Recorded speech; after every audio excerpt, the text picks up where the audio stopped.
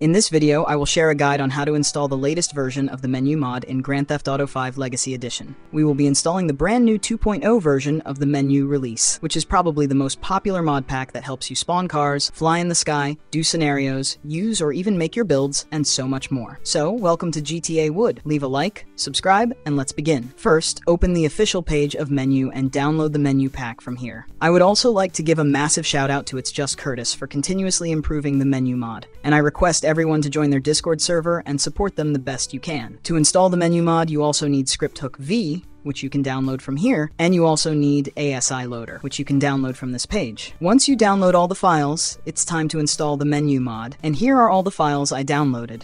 I need you to put this folder on the right side of the screen and open your GTA 5 folder. So this is my game folder, and we will put this on the left side of the screen. Here are all the locations where you can find your GTA 5 folder. First, open the Menyoo mod folder that we downloaded from this page. Open this folder, and you need to select the first folder, the second file, and the third file. Copy these files, and I need you to paste them directly into the GTA 5 main folder, just like I did on your screen. After you copy these files, go back here, and we will now install ASI Loader, which I downloaded from this page. Open this folder, and from here, you only need to select the second file. Copy this file, and paste it inside the Grand Theft Auto 5 main folder. And just like that, the file is copied. After you copy ASI Loader, go back here, and we will now install Script V, which I downloaded from this page. I need you to open this folder, and then you need to go to the first bin folder.